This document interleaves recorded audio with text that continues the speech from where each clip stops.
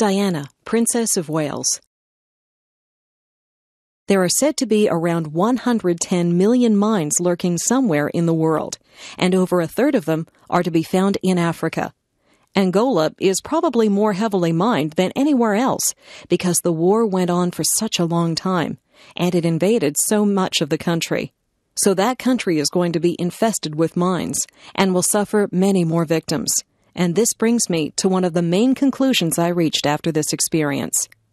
Even if the world decided tomorrow to ban these weapons, this terrible legacy of mines already in the earth would continue to plague the poor nations of the globe. The evil that men do lives after them. And so, it seems to me, there rests a certain obligation upon the rest of us. One of my objectives in visiting Angola was to forward the cause of those, like the Red Cross, striving in the name of humanity to secure an international ban on these weapons. Since then, we are glad to see some real progress has been made. There are signs of a change of heart, at least in some parts of the world. For that, we should be cautiously grateful.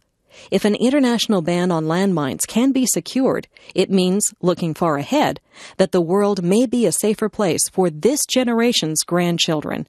But for this generation, in much of the developing world, there will be no relief, no relaxation. The toll of deaths and injuries caused by mines already there will continue. This tracing and lifting of mines, as I saw in Angola, is a desperately slow business. So in my mind, a central question remains.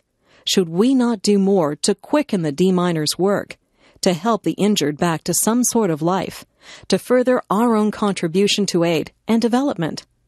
The country is enriched by the work done by its overseas agencies and non-governmental organizations who work to help people in Africa and Asia to improve the quality of their lives.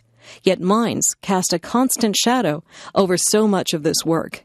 Resettlement of refugees is made more hazardous. Good land is put out of bounds. Recovery from war is delayed. Aid workers themselves are put at risk. I would like to see more done for those living in this no-man's land, which lies between the wrongs of yesterday and the urgent needs of today. I think we owe it. I also think it would be of benefit to us as well as to them. The more expeditiously we can end this plague on earth caused by the landmine, the more readily we can set about the constructive tasks to which so many give their hand in the cause of humanity.